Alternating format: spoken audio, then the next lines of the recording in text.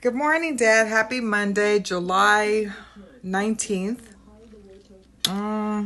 Work. That's all I do.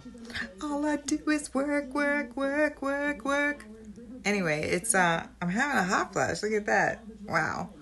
Monday, July 19th. I'm headed to work. Just getting ready now. I had a couple of minutes to spare, so I thought I'd send some video messages. I sent one to you, or I'm sending one to you.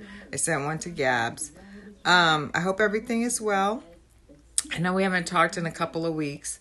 I've just been trying to get it all straightened out. I even take a little bit of an antidepressant now to try to get my mood stabilized so that I can find energy and joy and whatever. You probably don't believe in it. I don't care. I don't know what else to say. There's not much. I'm like super boring. My life is boring. I told Gabby that in my message to her. I just work, I eat, I sleep, I do laundry, I visit Aziza and the new baby, and then I go back to work the next day. All right, well, I love you, thinking of you. I hope you have a great week. I hope everything is well. And how would I know that things are not well? Because you can text me with your voice to text messages if you need to. Thanks, Dad. Bye.